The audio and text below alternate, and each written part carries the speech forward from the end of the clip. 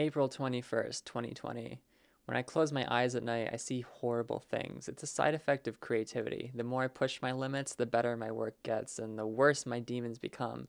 They're not so much terrifying as grotesque.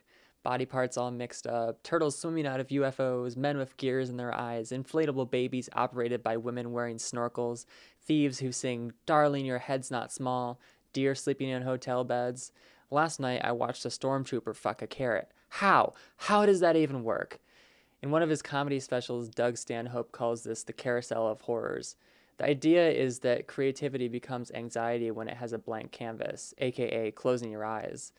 Most nights, my strategy has been to tire myself out with a good book and ride out the storm before falling asleep, but yesterday I discovered something that works even better. My mom. When I go on a creative tangent, her brain switches off. She's listening, but not hearing what I say. Me.